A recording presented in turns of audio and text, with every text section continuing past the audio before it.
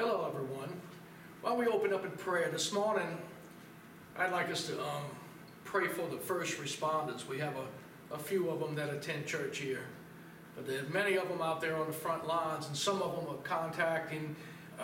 contracting the virus. So we want to just lift them up. Father, we just pray right now as we open up this morning. We just pray right now in Jesus' name for your holy presence, that your will be done. And we pray right now, Lord, for these first responders. We just lift them up, that you would protect them and watch over them as you bring them through, as they minister, the police officers, the EMT workers, the firemen, those respiratory workers, those nurses on the front lines. We just lift them up, and those doctors. And we just pray protection on them. And if they don't know you, Lord, I just pray that you just draw them near to you. And we give you the praise in Jesus' holy name. Amen. This morning I want to talk to you about something that Jesus said in Luke chapter 19. And the title of the message is, Occupy Till I Come. And I want to bring forth an understanding this morning about why we're here. You know, after the Lord saves our souls, that should be first priority to get right with Christ. Definitely with God the Father, and be in right standings and believe on the Lord Jesus Christ. But after that happens, we're still alive, we're here. What's God's purpose? What is he saying to us today? Well, one of the things in one of the scriptures, it says, occupy till I come. And that's what we're supposed to be doing. We're supposed to be living among the people and yet showing them how to live in Christ. That means to work alongside them, to go to the stores. At times we might need to be in the hospital. At times when we're on vacation or wherever we go and whatever we do, we're supposed to be demonstrating to this world how to live for Christ in the midst of this world. So let's look at the scripture here. It's in Luke 19, it says, and he said, therefore, a certain nobleman went into a far country to receive for himself a kingdom and to return. And he called his 10 servants, and he delivered them 10 pounds, and said unto them, occupy till I come. It's an interesting story here, and it's a parable, and the Lord's talking about himself here. He's talking about how he came to this earth, and then now he's up in heaven right now. He's seated at the right hand of God the Father, and he's attaining to his kingdom. He's sitting upon the throne. He is King Jesus right now. And we need to demonstrate who he is to this world and how he is in heaven. And he's coming back. And the story goes on to say how God gave 10 pounds to each one of his servants. And it goes on to say that one of them turned it into 10 more, one turned it into 5 more. There was one that hid it. And there were some wicked people in the story that didn't want him to rule. And that's those people in Israel that rejected him, the high priests and the Pharisees and Sadducees, but not all of them. But that was the large group. That's the government of Israel that had rejected Jesus Christ. And they don't want him. They didn't want him to rule over them. But then he comes back, and at the end of the story, you see where he destroys these wicked ones. And then he gives cities to the faithful ones. He gives 10 cities to one, 5 to the other. It doesn't say about all 10 of them. One of them is cast out because he buries his talents and his gifts. But we need to understand what's being said here. When we go on, go to the next slide, please. And out of 59 English translations, the word occupy means to do business. And that's about 28 of them say do business. And the other one says to trade and do different things with the money that was given. And the Lord expects us to take the talents and gifts. You see, we're going to find out in just a minute. You go ahead and go to it. If Jesus didn't give us money to invest, he has given us great and precious promises. He's given us these promises, and he's given us gifts and talents and abilities. And this is what he expects us to use for him, to demonstrate, to show. It's in our lives and our witness. In Acts chapter 1, the Lord told the disciples and 400 people, he said, go and wait. And 120 went into the upper room. And he told them to wait on the promise of the Father so that the power of the Holy Ghost will come upon us so that we might be witnesses in this world. And that's the whole idea. And that's what the promises and the gifts are all about, is to be a witness to this world on how to live for Jesus. How do we live for Jesus in the midst of a virus?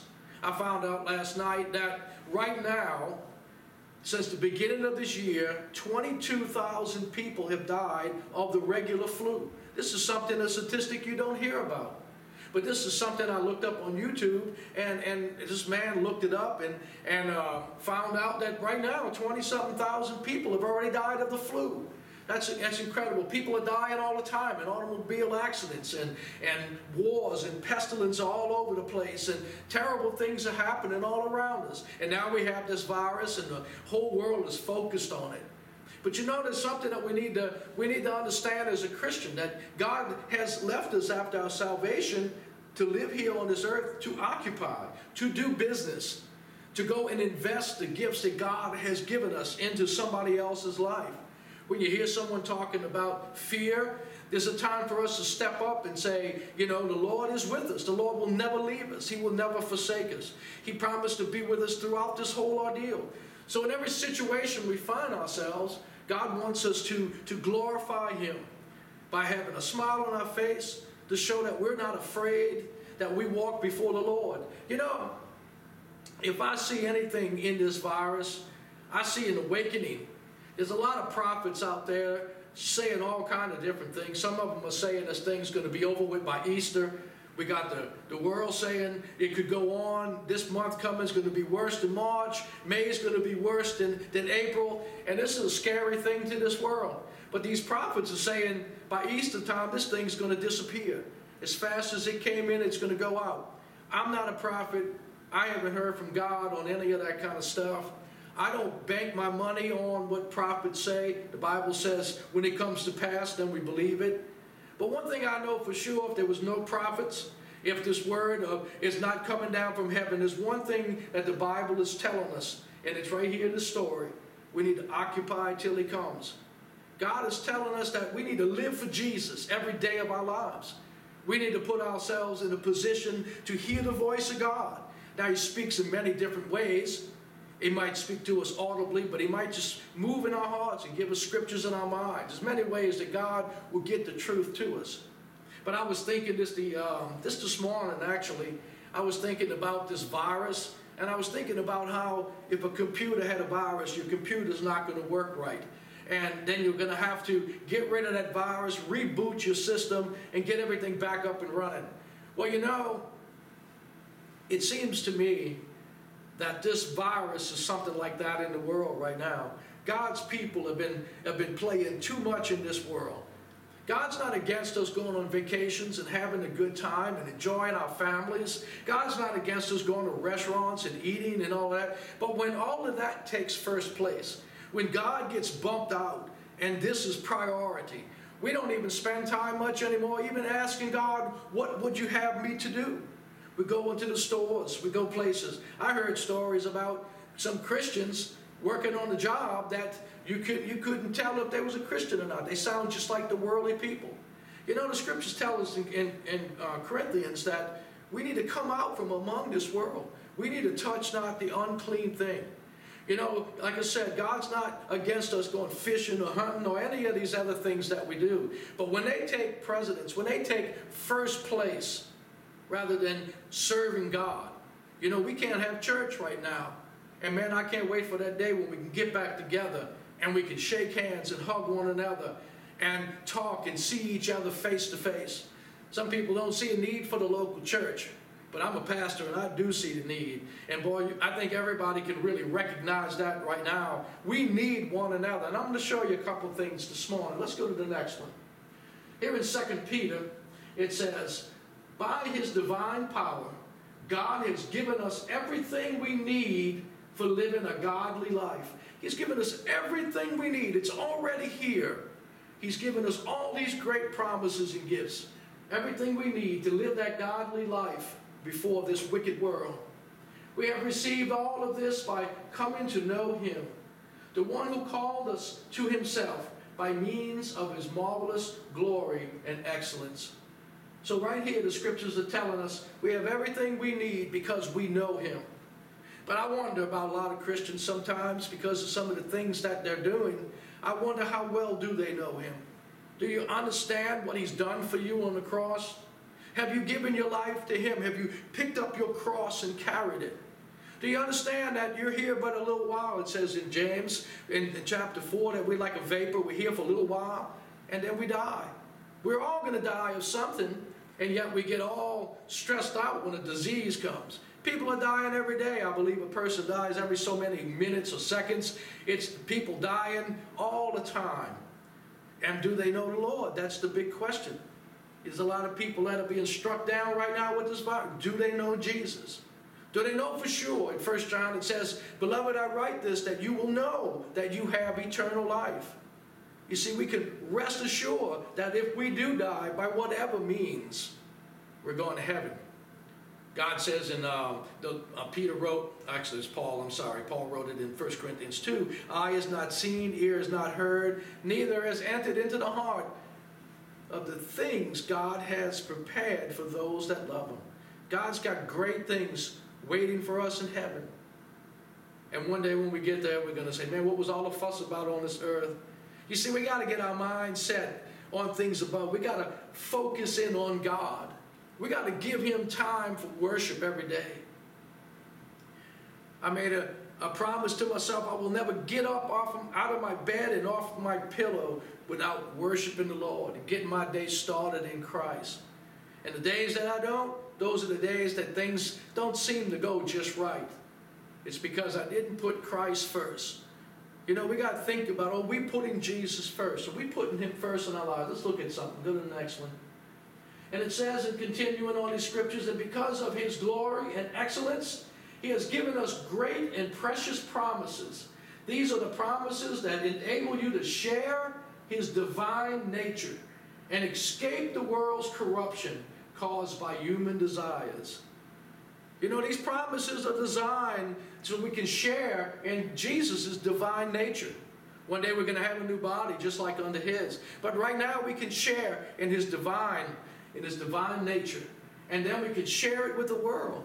We can live in such a way that the people would want what you have.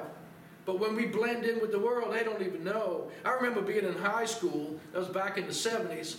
I don't remember seeing any Christian. I don't even know if there was a Christian in the school.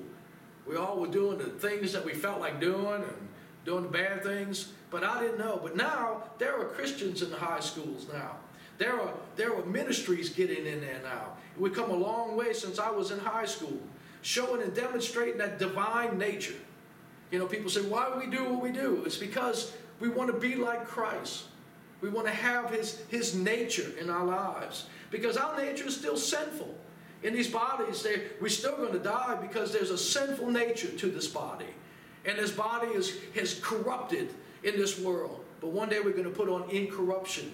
And we're going to live with Christ forever and forever. That's a glorious thing. So right here, the scriptures are telling us that this world is corrupt. And it's full of lust and human desires. And it's easy, even as a Christian, to get caught up in these human desires. To watch things that we shouldn't be watching. To do things that we shouldn't be doing. You know, the Lord tells us to come out from this world. Be separate, it says. Be different. We're chosen by God. Chosen to be a light to this world. And especially in bad times, that's when we should shine the brightest. The darker the night, the greater the light shines. So let's go on and look at a couple of things that's out of these scriptures. Number one, it says in that scripture in Peter, it says, God has given us everything we need for living a godly life. Everything he has provided for us on the cross. You know, Jesus Christ died on that cross, and he gave us exceeding great promises, and he gave us great gifts. But we don't all have the same gifts. You know, not like Paul said, Paul told us that we don't all do the same things. We're all different people. Let's look at the scripture and you'll see that. Romans 12 says, for by the grace given to me, I tell everyone among you not to think of himself more highly than he should think. Instead, think sensibly, as God has distributed a measure of faith to each one. He's given us a measure of faith. We all have an equal measure of faith. And we need to use that faith. That's a gift that God has given us in order to be able to believe on great things. When we could say, I know it's all going to work out for the good. I know things are going to work out. People say, well, how do you know that? How can you tell that? I say, well, because I'm a Christian. And it's going to work out one way or the other. And so we have this faith that makes us rejoice in the midst of things that we shouldn't be rejoicing in. I don't rejoice over the virus, but I rejoice that God has not left us. He's still here with us. And I believe he's trying to get the virus out of the church and reboot the church, like I was talking about with this computer. Get it back running in order the way that it should run. And this is something that God is doing right now. Go to the next one, please.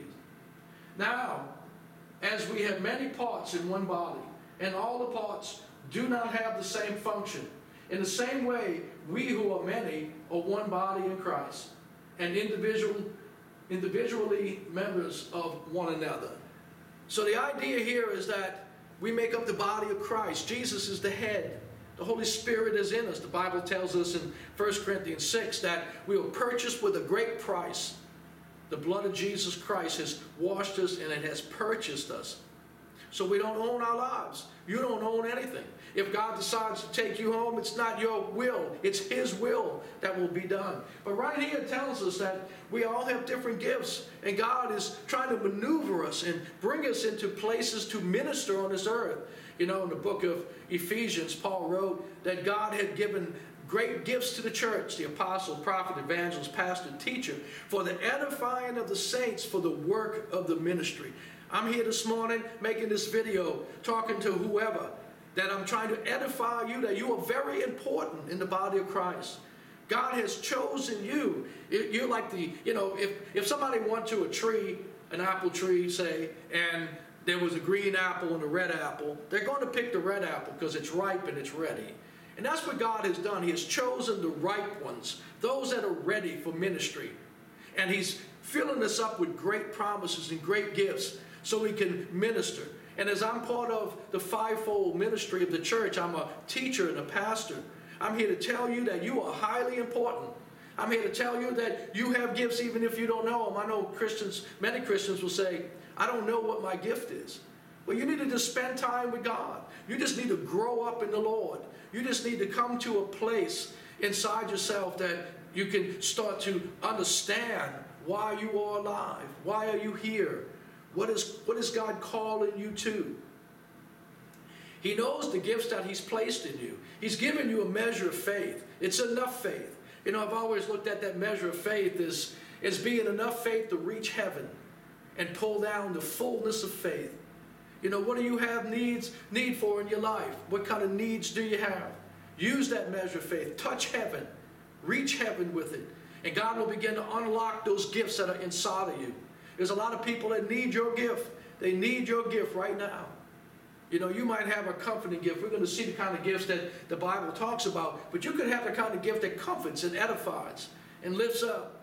And the kind of gift that can heal the sick and do great miracles and signs and wonders.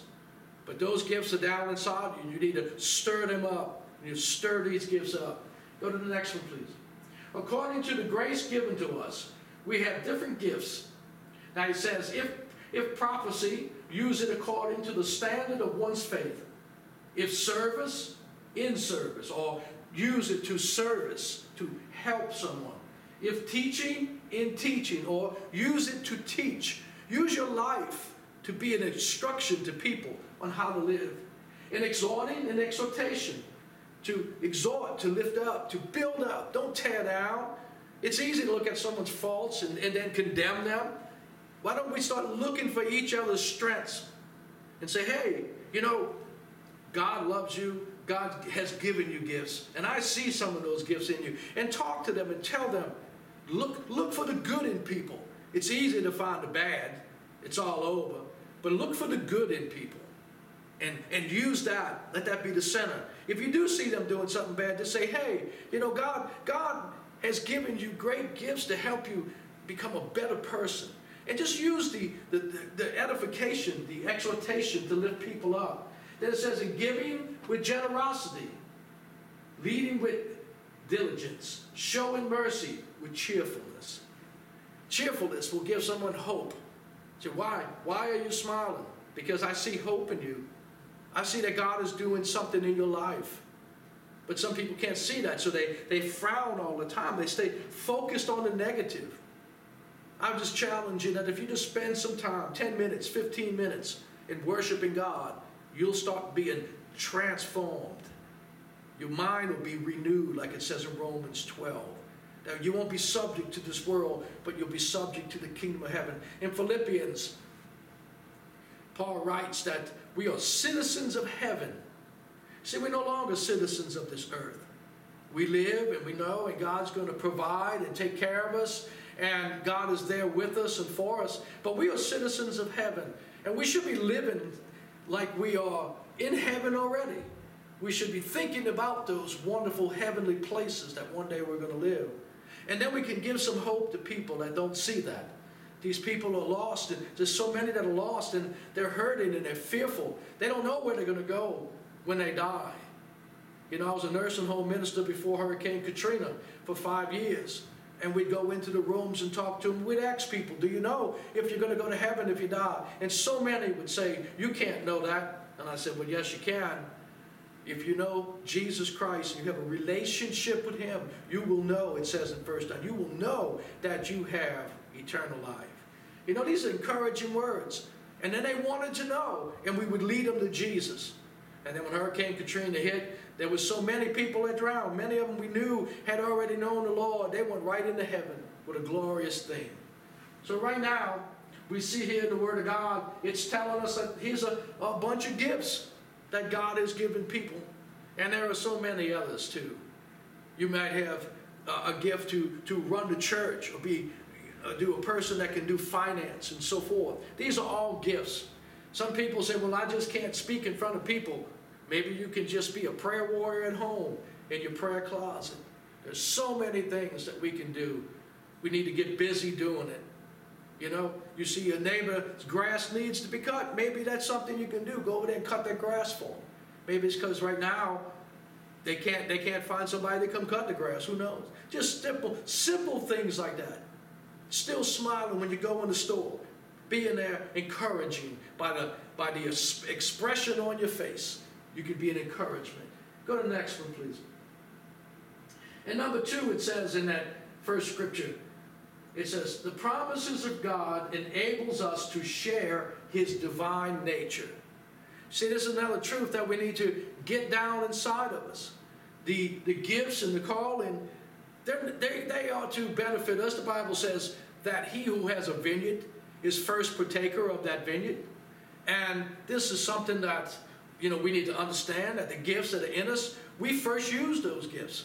As a teacher, I have taught myself. I have studied and read, and I have learned such great truths that are in the Word of God. So I first have to teach myself in order to teach others. And so whatever gift you got, you need to first minister to yourself with it. How can you be an encouragement to somebody in the world when you can't even encourage yourself? How can you build somebody up when you are not even building your own self up in your most holy faith, believing in the Lord?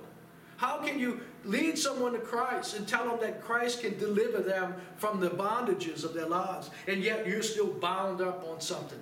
You see, all these things we are to partake first and bring into ourselves so that we can have that divine nature, so that we can share that divine nature with others. You know, Christ came into this world and He poured Himself into His 12 disciples, and then He poured Himself into 70 because He sent them out by twos, and then He was followed by hundreds that He poured Himself into in teachings and different things. And so this is what He's telling us to do. He's telling us to pour ourselves out into somebody's life. And we need to have the joy of the Lord. That's our strength. We need to have faith, not fear. We need to rise up and instead of being drugged down. We need to rise up and give people hope. We need to give ourselves hope. We need to build ourselves up first and then go out into the world and build somebody out. Challenge yourself today to go find one person, and go lift them up. Do you know anybody who's down and nervous and worried? Just go find one person and pour yourself into them. So next, the scripture here in 2 Corinthians 1:20, it says, "For every one of God's promises is yes in him. Therefore, the amen is also spoken through him by us for God's glory." In other words, what's being said here is the promises of God are yes and amen. In other words, God's not saying, "Oh, I don't know if you deserve my promises. See how you messed up over here?" God already knows we mess up. He's already made a plan for our messing up. You know, in the Old Covenant, God had a Day of Atonement that they would sacrifice, and the high priest would go in. He would go into the Holy of Holies with the blood of a goat and of a bull, and with incense to fill up the holy place. And he would make atonement, and the blood would cover them for another year. But now, because of Jesus Christ, who's went into the Holy of Holies of heaven with his own blood, that our sins aren't covered any longer. They are totally forgiven. The Bible says our sins are cast as far as the east is from the west. Did you know that you could go north, and then you'll start going south, and then you'll start going north? But if you go west, you will never go east. You will continue to go west all the way around the planet. So God has separated our sins just like that. East and west never meet. If you go east, you'll continue to go east. If you go west, continue to go west. East and west do not meet. Your sins will not be remembered against you ever again. And so we come to the Lord. It says in 1 John chapter 1 that we confess our sin.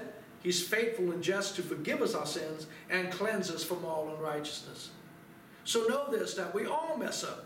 We all have sinned and come short of the glory of God. I can't point my finger at you and tell you that your sin's worse than mine. My flesh is always doing stupid things. I've gotten stronger and better, but I still mess up.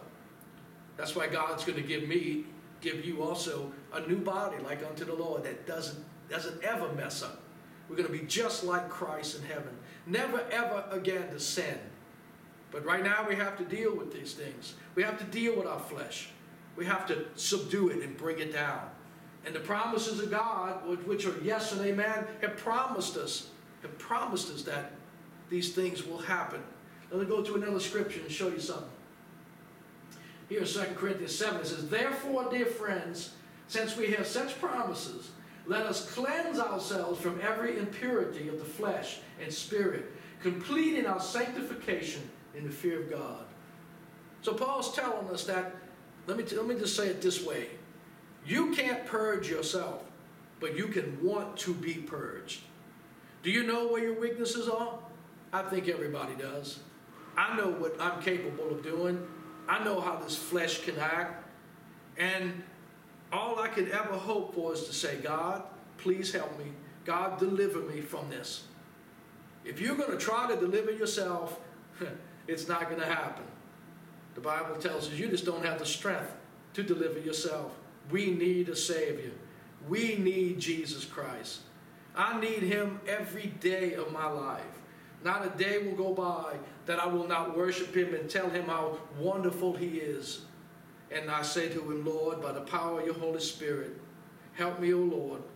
Help me to overcome these areas of my life that does not bring you glory. I want my life to bring you glory."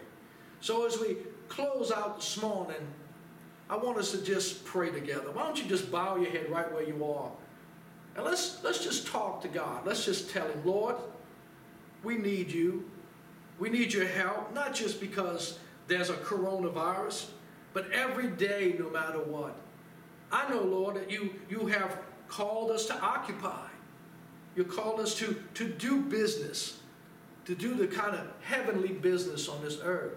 And I know, Lord, that I have weaknesses in my life. I have messed up. I have maybe hurt some people. I have said things that I should not have said. And Father, I just ask right now that you forgive me. And Lord, that if I got anybody in my heart, I just pray that you help me to forgive them and release them from my heart. And we just ask this right now in your wonderful name, Jesus Christ. Thank you, Lord.